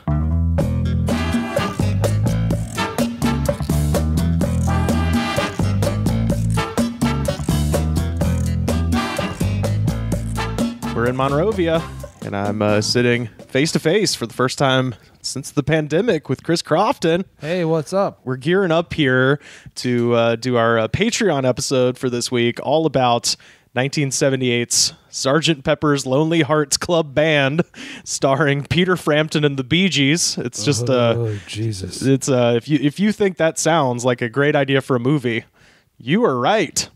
It's one of the few movies where you can someone can say that it's called Sgt. Pepper the movie, and you have no idea what that means at all. You know what I mean? Like most movies, you can guess. Yeah, Like if a movie's called The Elevator or something, and it's Yeah. got a spooky poster, then it's probably a haunted elevator. But if it's a movie called Sgt. Pepper's and it stars And it's 10 years after Sgt. Pepper's came out. Yeah. It stars a bunch of people that had nothing to do with Sgt. Pepper's. Mm-hmm. It's kind of confusing. So that'll be going on at patreon.com. Man, you got to tune in because it's madness. And also, I really like being Patreon content because I do feel exclusive. He's all elite. I should be. I should be Chris Crofton is all elite over there at patreon.com/ wrestling reference? The Good Spot. Yeah, all elite wrestling. Whenever somebody defects from the WWE, they'll put it, and then they go over there, they'll put it up on Twitter. They'll go, Paul White is all elite, and then they have the picture of the Big Show or whatever. So, but they had that laughingstock problem with the exploding ring show. They did. Oh man, incredible. I'm a big FMW '90s fan. Yeah. And they knew how to blow up a ring. Oh, absolutely. Yeah. No, that was rough. But I only heard about it on the Jim Cornette podcast. Oh man, so I don't watch the pay-per-views of that. Oh, Jim Cornette. I it's funny because I rarely find myself even agreeing with the guy because he's so relentlessly negative, but he's so entertaining in his relentless negativity that I listen to all those clips because it is just one of those things of like he was just, I loved WrestleMania. I'm on record on the Patreon talking about it, and he hated every match. And I was like, but I didn't find myself like mad at his opinion. I was just like, it's just fun to listen to an old cranky guy yell. So, well, yeah, it's like if someone hired me or if I had a podcast where I just talked about the restaurant I used to work at. Shop talk. Yeah, you're going to be mad. Jim Cornette is mad at the WWF. So. Yeah, exactly. So that's going to be going on in a minute, but I figured we would put something on the free show for funsies, and I got a fun news story and got a jam of the day coming up. But I was going to ask you first, you did something similar to me, which was you went back east to Nashville for a bit and then made your way back out to LA. How was your road trip? Did you have any weird fun adventures on the road on the way back out here? Yeah, I guess because on the way I did it twice. I did it once at the end of last August, which coincidentally was like one day before the fires hit out here. Monrovia is up against it's like northeast, I think. I think northeast of Pasadena, so it's just like up against the mountains. So there was a fire up here. Well, it was basically in between the two big fires. There's one in San Bernardino, which is just down the road a ways, and there's one in Pasadena. So you're kind of got fire on both sides. That came right.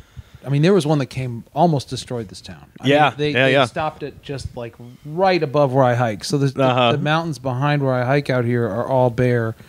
And there's less bears because I was about to say, they're bare, not full of bears. Tons of bears, and I haven't seen them. I've seen one bear since the fires. Oh wow! I saw like 7 last year, but I drove the first time I drove across. Then I came back in like October or something, and then that was sort of uneventful. But then in the winter, like this is funny because that's what we're supposed to be doing here. I drove. Both trips were uneventful. Oh, okay. The end. Oh, okay. What happened was I drove in the winter time. So I drove in beginning of December, but it hadn't really started snowing. But even on that, I guess there could have been snow. But I don't look at the weather. Right. and I don't look at it ever. Yeah. And I don't care about it until I'm in it, and then I'm like, oh no, but I do not acknowledge that it's something I need to check. Is that a lifelong thing, or is that a symptom of living in LA? No, I don't know. I think it's both. Yeah. I think I just am a spaced out person who's thinking about wrestling, 1980s wrestling, when I should be thinking about weather. Yeah, sure. Yeah. But other people mention it, and I'm stunned. Like they're like, "Did you check the weather? Like about snow?" And I'm like, "Oh my god, I didn't even think about it." Yeah, they're like, "It's December," and I'm like, "Oh boy." But here's the best part. So I drive across this. I didn't even worry about snow on the way over because I think it was like late November or something. Right. But then on the way back, I came back in end of January, and I was like, well, I should probably take the southern route. I'm coming from Nashville, and there's a way you can take like the 10 through Texas and stuff. Yeah. Oh, the most boring road in America. So I was like going to do that. Yeah. But I couldn't get my phone app to let me put in any other route. They just kept telling me the fastest route to do 40 all the way. And since I couldn't make it stop doing that, I took 40, and I ended up in a snowstorm. Oh, well, the way to do that is to program it for New Orleans, and then once you get to New Orleans, then you program LA. Yeah. As a man who doesn't even care about the weather, a person. Do you think I care enough to figure out how to use a GPS? No, of course not. Of course not. Do I have time for that when I'm busy eating candy and watching YouTube? No. So that was really what happened. I got to this point in the road, and I was like, it kept putting me back on the 40 route. Right. And finally, I was like, who cares? It's probably not going to snow. Yeah, it'll be fine. So I did it. So I got to around Albuquerque. Yeah. And first of all, there was a, what do you call them? Fucking cartoon things that happen. Dust storm. Fucking dust devil. Those fucking rolling things. Oh, tumbleweeds. Oh, yeah. Okay, so we were like a couple of them. Those are terrifying. There were like a couple of them. Yeah, sometimes they're as big as the car. Thousands of them, and they were fucking. I was driving it was the only time on either trip that I actually got scared. There was a point where I started saying, "Oh my god." Yeah, because I didn't know how heavy they were. I mean, they're fucking huge. Right. So I managed to make most of them not hit my Honda Fit, which is about the same size as some of the bigger ones. A tumbleweed. Yes. And so one finally did hit the car, and then I realized they're not really very heavy. Yeah, they're not impactful, but they're fucking terrifying. But it was scary. So then I was like, I got to get off the road. But then I was like, well, I'll get over this ridge or whatever. I don't even know what a ridge is. Over this hill. Yeah. And then I did go down into the sort of valley, and it settled down. Right. But then it started snowing. And then it was like everybody's going 1 mile an hour, and then I was like, I had already decided I kind of wanted to get off the road, but as soon as the tumbleweed stopped, I was like, it's probably gonna be okay. But then when it started snowing, I did try and get a motel, but guess what? This is the kind of thing people who think about the weather probably know already. Everybody else wanted to get a motel too, so I couldn't get one because everyone else had already checked the weather and knew it was going to snow before I knew it because it was happening. Oh shit! So I just was like, listen, I can't find a place to stay, so I guess I'm just going to have to keep driving. So I was going to drive to L.A. I was like, fuck it. I could drive 10 more hours. I'd already been driving like 11 hours. So I was damn. Like, I'd already had a long day. It was like, I was driving like 10 and a half hours a day, but I was like, this was already a long day. And then I was going to just be like, fuck it, I'll just drive 18 hours or whatever. And then I was like, that's insane. And then we were crawling through there was a car flipped over. Oh, sure. Yeah, in the snow, we went by. The next day, there were cars flipped over all over the fucking place. Oh, yeah. So I got off the highway finally, 20, 30 miles, 40 miles past Albuquerque, and I did find because also the motels in that area are few, and I mean, once you get out of a big city in New Mexico, right, yeah. Oh my God, it's like, oh yeah, it's always in Bugs Bunny cartoons where they have the sign that says "last gas for 200 miles." Those don't exist. They don't have those signs. You have to know. No, I've almost run out of gas. I had my car went down past it went to you have 0 miles left, and I was had 3 miles to go to the gas station. Yeah, and I guess that happened to me outside Winslow, Arizona. Happened to me a couple times. Yeah, they don't give you a heads up. No, you just got to know. And this is a good heads up to people on 40 in New Mexico, especially. Yeah, fill up whatever you can, even if you got half a tank. When you get into probably I guess it's basically Native American reservation country. Yeah, Hopi reservations. It's and stuff there's like just that. few gas stations, and it's also really evident how poor just so many people in America are. Oh yeah, you go through that fucking corridor and you just stop at any town. Yeah. Especially Tucumcari. Oh, yes.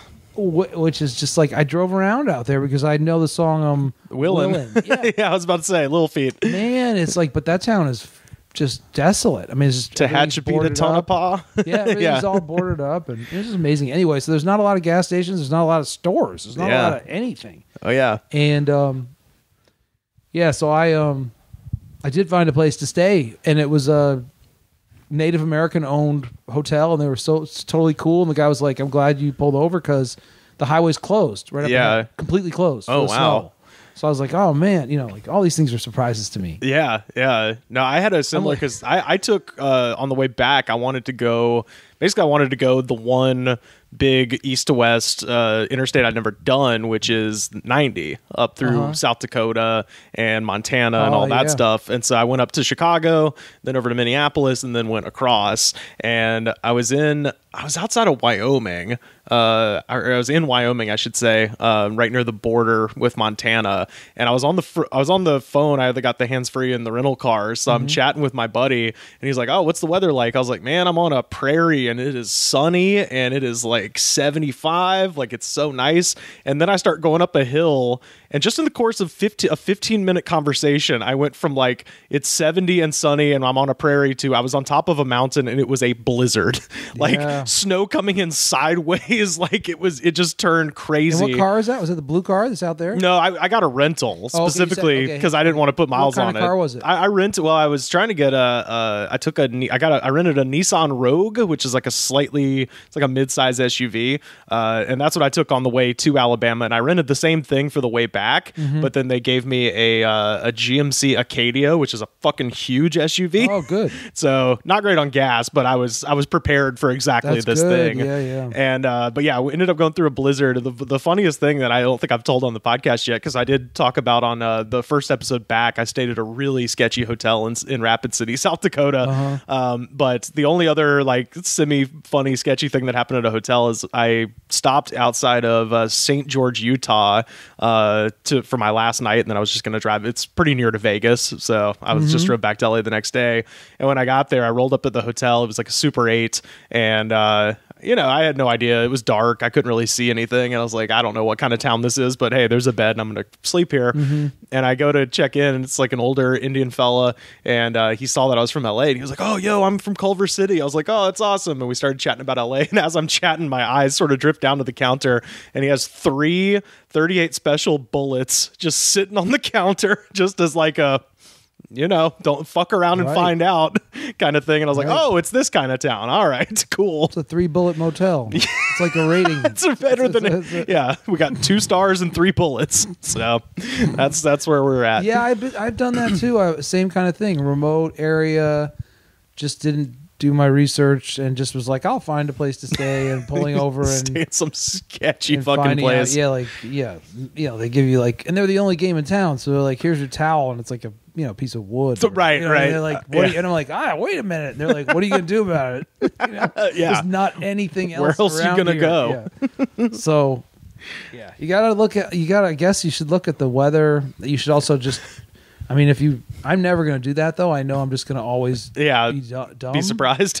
And the one other thing was when I moved to Los Angeles, I originally, 6 years ago or whatever, almost 7 years ago, I was like, man, I don't know where I'm going to stay on the way out there. Like, I don't know that many people on the way on 40, so I guess I'm like going to sleep in parking lots or whatever. Yeah. And people were like, well, what about motels? And I was like, oh, yeah. I forgot motels existed.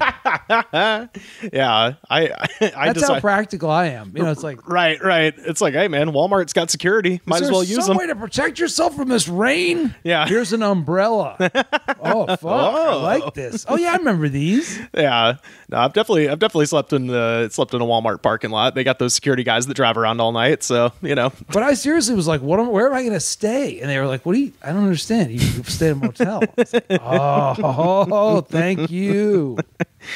I got this story I wanted to share with you. This is and I found this out. There's New Jersey in America, and then there's OG, Original Formula Jersey, which is an island off the coast of England. I know about that shit. And I didn't know this. It's not technically, it's a British protectorate. It's not actually part of the UK, and its official title is the Bailiwick of Jersey.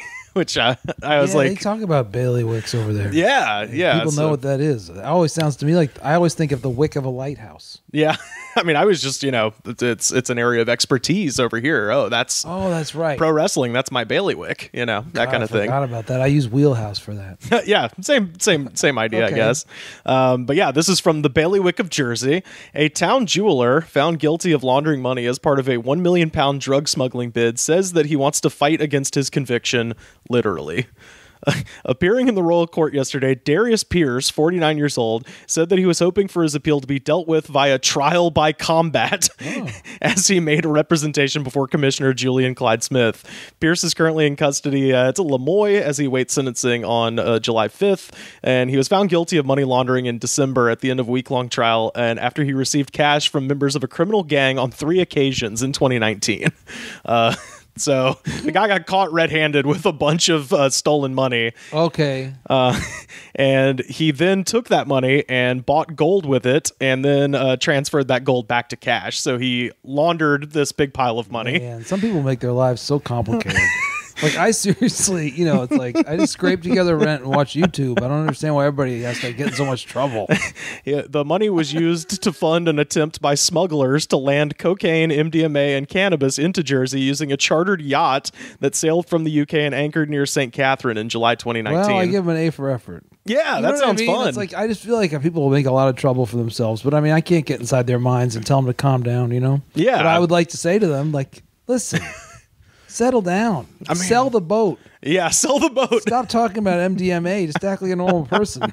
This is going to end up bad. I don't know. I feel like doing Scarface shit on an island off of Britain, it's just not as glamorous as Miami. I just think you have to get up. You have to do too much stuff. Like renting boats and talking to other people. Right. Especially after the pandemic. I'm not doing any plots. You kidding me? I'm not even meeting anybody. I'm not even going to a coffee shop, I don't think. My willingness to do capers is way down. Nobody wants to. Listen, man, if this was pre-pandemic, I'd be totally down to do whatever you want to do. Buy smuggled gold or whatever it is, but I just want to stay home now. I like my kids, turns out. So that's funny. So he wants to fight the judge or something? No, he wants to fight the gang that he was working for. He was found guilty of money laundering in December after a week-long trial, and he received cash from members of a criminal gang on 3 occasions. Oh yeah, I read that. Police and customs officials have been tracking the gang's movements for months and swept down on the gang as they brought the drugs ashore. So that's when they get you. Six men and 1 woman were jailed for just a total of under 74 years by the royal court last September. Pierce was arrested after the plot was foiled, but unlike others, he maintained his innocence. He appeared before the commissioner yesterday to make several applications, including one for bail, and he also indicated that he would be applying for his appeal to be dealt with by trial by combat, and that there was therefore no grounds to keep him in custody in the meantime, given that the outcome of the appeal would either be his death or his freedom. So he basically wants the people who are I looked this up. It's complicated though, because I don't understand. Those other people that kill him during the trial by combat, right? They're okay. They're free to go. Well, so I had to look this up because the phrase "trial by combat" I assumed was like a fist fight or something. But that's what Giuliani said on the lawn of the White House. Yes, the day of that thing. That was the craziest thing Giuliani said. Well, so I looked this up. So this is from the trial by combat Wikipedia. In essence, trial by combat was a judicially sanctioned Wilco EP. Go ahead, sorry. In essence, it was a judicially, and I like that they used the phrase was, it was a judicially sanctioned duel. It remained in use throughout the European Middle Ages, gradually dissipating in the course of the 16th century. But apparently... This guy was born at the wrong time. It's still in the law in Jersey. Oh, I like it. So... This guy's on the right track then. So it's a 10-pace duel. That's what a trial by combat is. So if someone bears witness against you in a court and you're like, this guy is the only person that knows what happened besides me, and it's a he said, she said, it's a way to alleviate a he said, she said type of situation where if a witness comes forward and he's the only witness, then y'all have a duel and whoever doesn't die was right.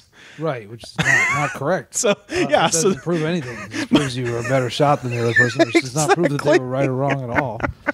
So wait, but here's the thing, what if he says he wants to have trial by combat, but the other person says they don't want to have trial? Well, he's appealing for it. That's the thing. So the other person, I guess, I guess they have to I would assume they have to agree to it. But apparently no lawyer on this island realized that this was still on the books. So essentially, I think what he's trying to do is just gum up the works more so than actually have a duel. But it is just very funny that this law that in the Wikipedia is like, it faded out in the 16th century, but no. That's too bad. I feel kind of bad for him as he's trying to like have some kind of fun right before he goes to jail for the rest of his life. You know, he's like, well, I'm going to make some trouble before I go. I want to have a trial by combat. And they're like, oh, Jesus. All right. So he actually made a similar application in May 2020 before the commissioner wrote in a judgment at the time that he had raised a concern in my mind as to Mr. Pierce's mental health. The judgment also noted that the right to trial by combat had previously been abolished in England, but apparently still exists in Jersey law. So It's not legal in England, but it's legal on this island here. Well, I'm pretty sure that Jersey was where Jimmy Savile. There was like child molestation going on Jersey too, probably because it's some kind of a weird lawless zone or something. It's true that Jersey had something to do with pedophile rings also. So yeah. It's definitely a dangerous place. It seems like one of those places Mitt Romney would hide his money. You got to watch out. Yeah, if someone don't move to a bailiwick. Because next thing you know, you'll be in a duel with someone that you don't even want to be in because that you tried to sue them because their property line was wrong or something. They'll be like, listen, I'm going to shoot this guy. And they're like, I guess it's in the law. So, the Crown Advocate had said that Pierce had failed to provide any evidence of the assets belonging to someone else. So they basically just have him dead to rights to this money laundering thing, and that he can't provide evidence that it was anyone else's. But that would be my thing. I'd just be like, listen, I don't know what money laundering is. Yeah. I just took some money and I bought some gold with it. And I mean, last time I checked, buying gold was okay. I mean, if there's duels allowed, then I'm sure buying gold's all right. Yeah. And I fucking love this. So they have this position, the Crown Advocate, which is essentially the prosecutor, right? Mm-hmm. The DA. Pierce also applied for Crown Advocate, and this is his actual name, Matthew Maladroit. So just a guy whose last name is like, you're a fumbly mumbly fucking moron. Yeah. Matthew Maladroit to be found in contempt of court, suggesting that he hadn't sent Pierce the case law that he was going to be relying on during sentencing. Quote, the suggestion that the Crown has failed to comply with this order is nonsense. He added that the commissioner has reserved his judgment, which will be handed down at a later date. So we'll see if there's a duel in the streets of Jersey. I'm hoping for it. Yeah, who cares anyways? This, everybody's so busy looking at Twitter they won't even notice. I mean, everybody in Jersey will be like, what was that? Oh, that was just some trial by combat. We still have that? I mean, I don't care anyway. Don't even answer me. Let me just keep looking at Twitter. Yeah. Here's the thing. I think they should keep the trial by combat situation, but it shouldn't be guns. It should be, I don't know if you ever did this, where they got the big inflatable bag and then two pedestals, and you have those, like on American Gladiators, they have what they call the pugil sticks, which just look like big Q-tips. Yeah, I remember American Gladiators. That's how it's got to be. You get the big pugil sticks, you get the giant Q-tip, and you try to knock the guy off the pedestal, and whoever falls off the pedestal is guilty. That's much nicer. Yeah, that'd be. Yeah, then they're not dead. And it's just kind of fun. I mean, it's not fun for the guy who has to go to jail, but it's pretty fun for everyone else. Yeah, just tell them. Well, listen, we'll let you have a non-legally binding pugil stick match, but we're not going to do this trial by combat thing, and you're also still going to jail. Or just do straight up gladiators. You have to beat Malibu. If you can meet Malibu or Laser. Listen, we feel bad for you because I feel like you got tricked by these gangsters. So we're going to let you go through one of those obstacle courses with the swimming pools that they have on TV. Yeah. What are those called? Splash Town or whatever? Yeah. You know what I mean? Those. Yeah. Cannonball. Simon Gibson. Cannonball. Yeah, so that's Cannonball. Yeah. Something like that. Yeah, one of those. Just because we feel sorry for you, we're not going to let you do trial by combat. You're still going to prison, but you can put on a bathing suit and run through one of those just because we feel kind of bad for you. Because it's trial by American Ninja Warrior. A for effort. We're going to let you do American Ninja Warrior. And then you have to go to jail anyway. And you can't shoot anybody. If you can get a piece of the aggro crag from Nickelodeon Guts, then you're gonna get hit by a big boxing glove and land in a pool full of urine, and then you're gonna go to jail. I sentence you to Double Dare with Mark Summers. Exactly. You're gonna get slimed on Nickelodeon, and then you're going to jail. Oh man, that's funny. Jersey, man. I mean, seriously though, like, I don't know. It's like the fun stuff that used to be absurd, or now, like, I mean, it's just like everyone's such. I mean, Marjorie Taylor Greene being in the Senate or no, she's a congressperson. Yeah. But, just that by itself is like, that's more crazy than fucking trial by combat. Sure, have duels all day. Who cares? We got some fucking. Oh, anyway, someone on Twitter said she looked like a blonde foot, which I thought was really pretty accurate. Pretty accurate. I just imagine the Silver Lake Foot Care sign, but with a blonde accurate. wig. Yeah. It's yeah. Oh, Lordy. I drove through her district, actually, while I was back home. My mom has a friend who was in the market for a new mattress, and my mom does estate sales. Actually, well, she did. She's retiring. This is her last sale. Oh, wow. She's been in the business for like 30 years. That's cool. I like estate sales. She had a mattress in one of her sales, but her friend lives in North Georgia, and so her friend was like, "Yeah, I'll pay Rivers $100 to drive it up here." I was like, "Fuck yeah, let's do it!" Sure. So, but I had to drive through her district, and my God, those signs! I mean, this was in February, and those signs were still up everywhere. Like she had billboards and shit. Crazy. Yeah, it's rough stuff. So yeah, I don't know. Like it's like Jersey's crazy for having trial by combat, but we're crazier for having Marjorie Taylor Greene. I mostly like to cover international stories that are wild because it makes me feel a little better. Oh yeah, I want to move. This is the other thing is I want to move. Sometimes I think like I got to get out of this country. I can't take this. So I'm going to move to but I don't research the same kind of thing. Right. Like I'm going to go to another country that has the exact same. I'll be like, I'm going to go to Brazil. Right. Bolsonaro. Who's my president? I didn't bother to check before I came here. Oh, we're not doing elections anymore. Oh shit. Oh my God. Oh, the CIA's propping up our guy. Oh damn. But no, because my grandmother's first generation Irish, so I could get an Irish passport. Oh, buddy, let's go. That's where I'm going. You're going to go to Ireland? That's do you have the same system? If Trump comes, no, I don't. But if Trump comes back in 2024, man, I got. Yeah, but then I feel like I'm going to go to Ireland, and they're going to be like, "Did you look into Ireland?" You know what I mean? They're going to. Well, it does rain there every day, so it's kind of opposite LA. The weather is always the same. It's not very big. No, but it's gorgeous, man. It's tiny though, isn't it? It's really small. I loved it, dude. And there's comedy there. Oh, you've been there? I've never been there. Yeah. I went to Dublin.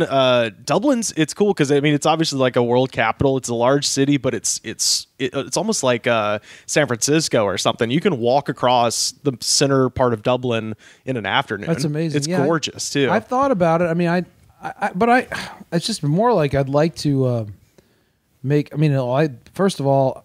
Oh, I don't know what the fuck I'm talking about. I mean, I don't know. I wish America would get better, is what I'm saying. Yeah, exactly. I should stay and help, as if I'm going to... Hey, I should stay and try and fix it, though. That's the thing I feel like. I think we both should. You're a good guy. Okay, I think we better... they need us here. Oh, but the comedy is over... But what would we do? What would we do? Would we do just comedy for a living? The comedy over there is so fun. I did making a living, though. Oh, I don't know if you can make a living, but I did 2 shows in Dublin, and they were fucking amazing. I had to obviously address the fact that I was American up top, and then it was just a matter of asking the other comedians. I'm like, all right, what town do you guys hate? And they're like, oh, Belfast. I'm like, okay. So I just talked about me being from America, shit talked Trump a little bit to let him know I was cool, and then started shitting on Belfast, and they loved it. Do that. That's like, when you find out here, like you're supposed to say like Fresno sucks. Right. Yeah. Or in my case, if they aren't laughing, you just say, hey, this shit works in Fresno. Fucking get with it. Mm-hmm. And I don't even know why. Yeah, and it works, and you don't even know why. I've been to Fresno. I don't know. Yeah, exactly. It works every time. We're gonna move on to our Patreon thing in just a second here, but first, Chris, yes, are you ready? I'm ready for our jam of the day. I mean, I'm ready for anything. Chris was nice enough to join us on me and Carter on the phone for Bon Jovi's Wanted Dead or Alive, so I figured we'd go back into the kind of classic rock genre a little bit with this one here. This is Joe Walsh with Life's Been Good. So what is your experience with this song? Well, what year did it come out? Does it say? I think it's 76. Yeah, something like that. Okay, so I was 7 years old, but I was like really into music because my mom listened to music in the car, and I guess I was always in the car with my mom. Just going to school or going to whatever it was. I heard a lot of radio, and Joe Walsh's Life's Been Good to Me so far. It had kind of a story, which I liked. It was like. And I didn't really understand it exactly, but I knew the part where he said, I go to parties, sometimes until 4. It's hard to leave when you can't find the door. And I thought that was really funny, and like I kind of got it. Right. And it kind of made me want to drink, and then I became an alcoholic. Oh God. Well, hopefully this doesn't cause But really, a relapse. It's intriguing. It's a song about partying and kind of dark adventures. Well, it's cool because it's kind of got a reggae beat to it a little bit, and it almost kind of is a precursor to hair metal a little bit, because it is a song, and I believe it's done kind of ironically, but it is a song about like rock star excess, and it's not too different from the ethos that would become hair metal and then eventually like even hip hop, in like the late 90s, of just being like, look how much shit I can buy. I can do anything. So yeah.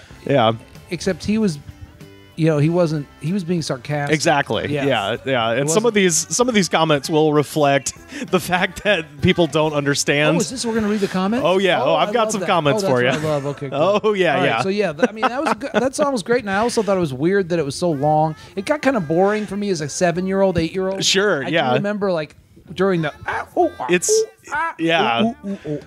part. Yeah. I didn't know why it was so long. Well, this song is a classic AOR kind of stalwart because it's 8.5 minutes long.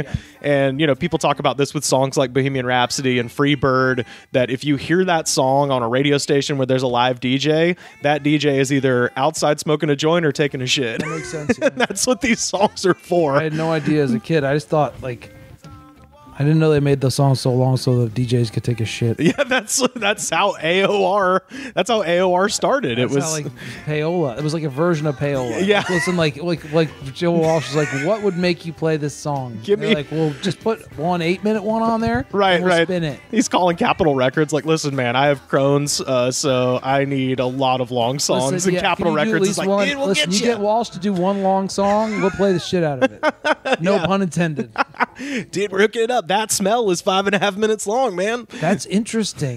That explains the success of the Outlaws song "Green Grass and High Tides" as well. Yes, yeah, perfect. Which obviously should have been called "Green Grass" or "Brown Grass" and "Shit Tides." Yep. Yeah.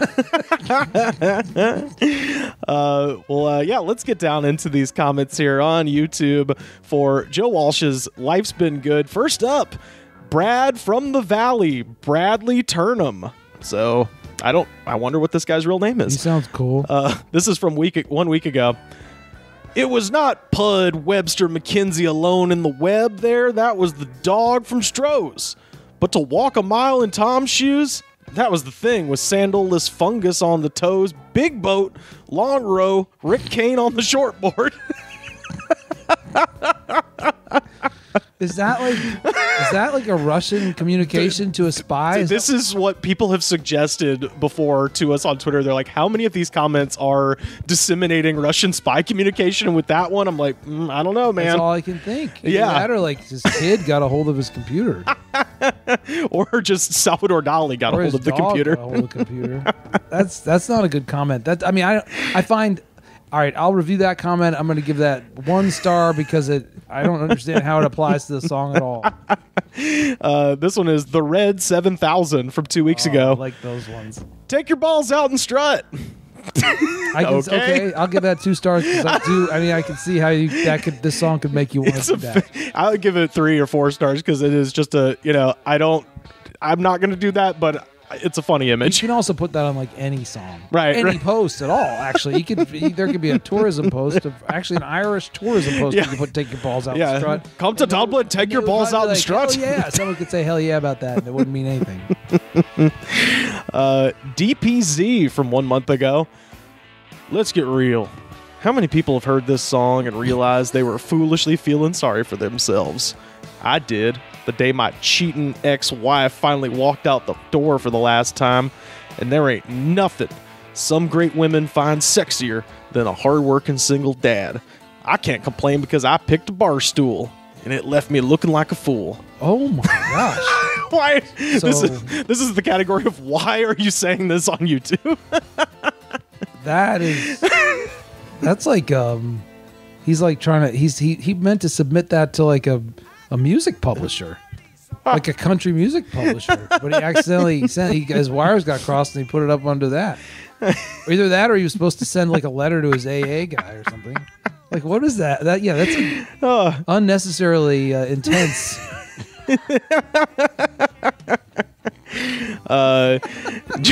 Even Joe Walsh is like, take it easy. Hey man, this is I'm recovered too, but that's a little bit of an overshare. right, exactly.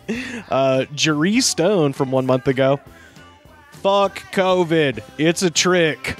Needle, rat, poison, printed pills so Russia and Iran can steal our lives and money.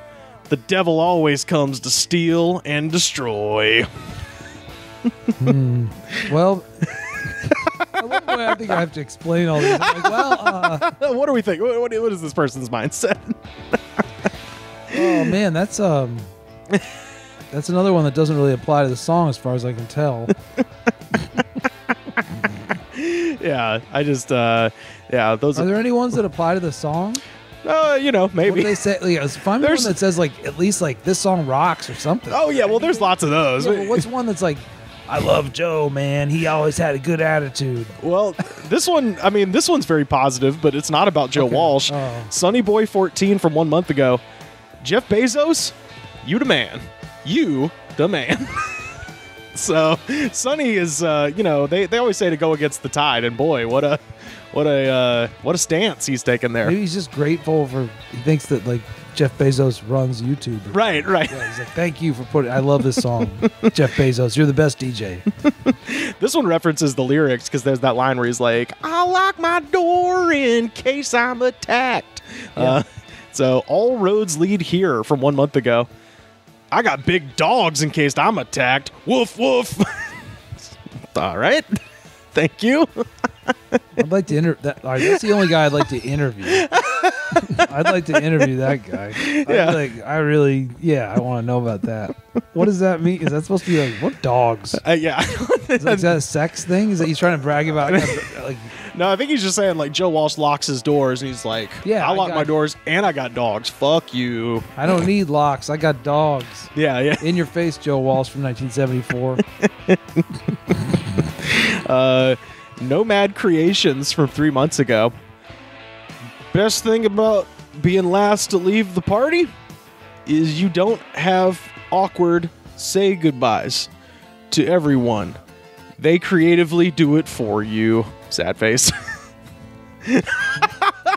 So I love this is like Neil Hamburger wrote that. This is like outstanding. I love this. He's the best thing about being last to leave the party is that people will ask you to leave, and so you don't have to take it upon yourself to say goodbye to people. Which is, I love it. That's kind of like a suicide note. Well, we might be getting one of those here in a minute too. Andrew Chard from 3 months ago. Old bikers introduced me to this song, Steely Dan, and so much more, which I'm going to stop right there. The fact that bikers at one point were like, fucking Steely Dan is my shit. That's interesting to me, too. I think he's confused. I think it makes sense. I think you heard about Steely Dan from the bowling alley pro shop guy. Old bikers are like Steely Dan. Yeah, just a fucking guy on his hog, just fucking. Bikers turn me on to fucking Chick Corea or whatever.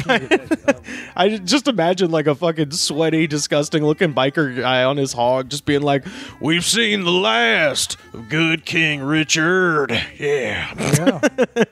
Yeah. That's I am another gentleman loser. That's an unusual brand for a biker. So they introduced this guy to Steely Dan and much more.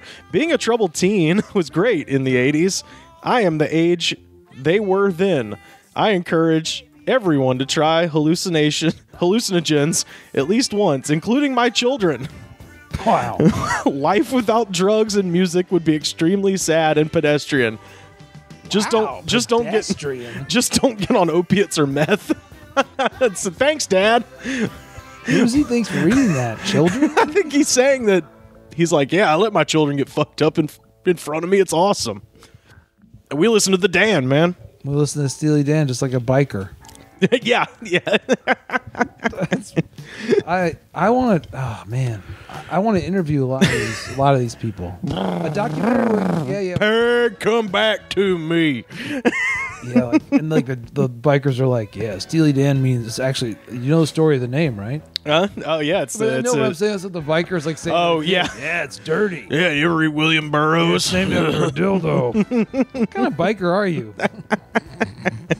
I really do think there is something to be said about the 70s just being like people were just kind of into whatever was on the radio because it was the monoculture. So that's why it kind of makes sense to me where like some biker guys like, yeah, I mean, I fucking like, Skinner and shit, but like, if Steely Dan's on the radio, it's on the fucking radio, man. Who gives a shit? Yeah, I like Air Supply. Yeah, sometimes you gotta go back and do it again, and it fucking sucks.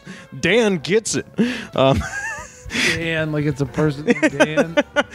I have my friend Chandler. His dad referred to Steely Dan in my presence in earnestness as the Dan. He was like, "Yeah, dude." He had a folder on Chandler's computer that just said "kick-ass tunes." And you'd click on it, and it was all, all the stuff you'd expect a dad to be really into. And we were talking about. I was like, oh yeah, I saw your Kick-Ass Tunes folder. I was like, oh man, we were like talking about different things, and he goes, he's like, oh yeah, I got the Dan in there too, man. They're great. I was like, you call him the Dan? Did you say the Damned? No, I said the Dan. The Dan. Who's the Dan? Steely Dan. Oh, Steely. Oh, okay. Well, that's funny. The Dan. I was making me think of something else that I can't remember. So go ahead. I got a few more here. And this person, Shannon Teagarden, shout out, making her 5th appearance on this show. She was also on Bon Jovi's Wanted Dead or Alive, which you were on as well. That's episode 115. She was on I Hate My Life by Theory of a Dead Man on episode 65. Buy Me a Boat on episode 124. And Kick It in the Sticks on episode 127. So she's in the 5-timers club, just like Alec Baldwin on SNL. Keep track of this shit? Well, because there's certain people just come up and it's like a barometer. If I see that name, I'm like, oh, Shannon's in the mix. This is going to be crazy. Right, it means it's a fertile... Yeah. Thread. Yeah, it's a canary in the coal mine for insanity. Okay, You're like, good. okay. I like that. What's her name again? Shannon Teagarden from 5 months ago. Good name. I think protecting us and can't even poop. What is? Ever seen silliness at this level? Hard Rupert. Hello, sleeping sir. How is it going? In harmony like no other now. Birds are singing. And then come in well. Lawrence Welk has the section, and I'm not playing, So Lawrence Welk has the section is definitely some kind of code.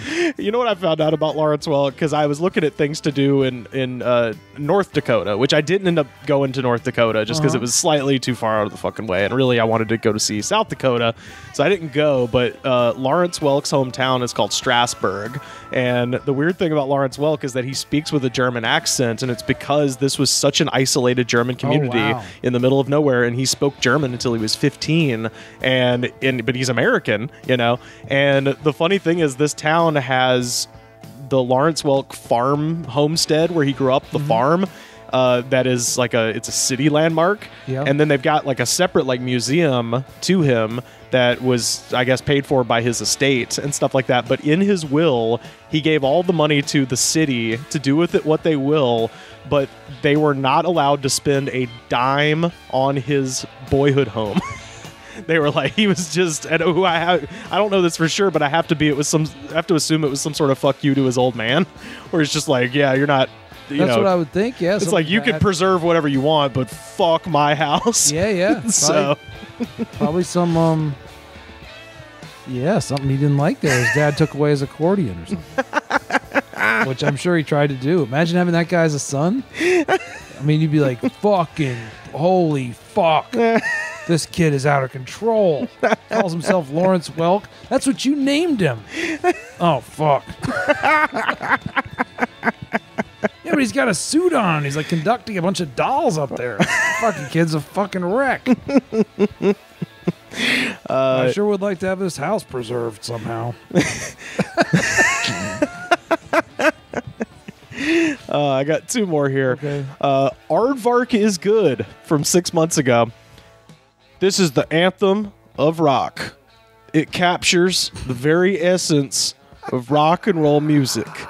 Phenomenal riff, superb drums, and just about perfect backing chorus. It's the number that is going to be played at my funeral, and that is not far away. Uh-oh. Send someone to do a wellness check on Aardvark is Good. Aardvark is Good is one of those. That's an okay boomer type response you say to that. Like, what's a background chorus? I don't even know what that is. I play music. I have no idea what a background chorus I think that's just called a chorus. Yeah, I don't know what that is. Like, does he mean he must mean the background vocals in the chorus? Yeah, but I don't even. Yeah, maybe so. I don't know. Maybe but I don't think there's more than one person. I gotta check because there's no. I just recorded a new record and there's no background choruses on it as far as I know, and I might have fucked up. Well, maybe we should do that. While I got the mics here, I want to be played at Aardvark's funeral. Fuck Aardvark, if you're still alive, get at us at the Goods Pod. I mean, if I got on that thing, I'm always trying to give people pep talk. So I'd be like, "Come on, Aardvark. Yeah. You got this, man. Soon. Come on, you got this. You got this about life. You got this life. You got it." Oh man. So this is the last one that I've got here.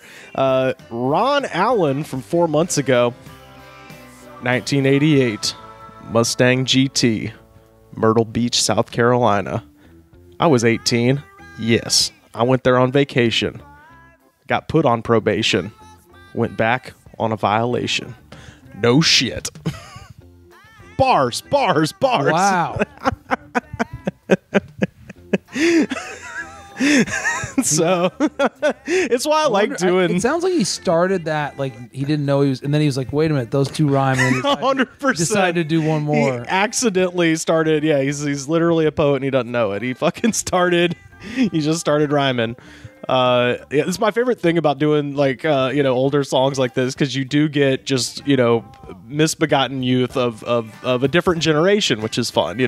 Newer songs tend to be like people in their 20s just being like I'm fucked up on oxy, I don't give a shit. Yeah, my uncle beat a raccoon to death with a baseball bat while we were listening to this song. Good times. That was when rock and roll meant something. Oh shit. Sheepdog 98 out. And that is Joe Walsh, Life's Been Good, our jam of the day. And this is where the road forks. For those of you that are members of our Patreon, head over to patreon.com/thegoodspod to hear me and Chris talk about Sgt. Pepper's Lonely Hearts Club Band. And for the rest of you, one of the best movies ever. Definitely. I'm going to watch it again just because I'm so glad I watched it.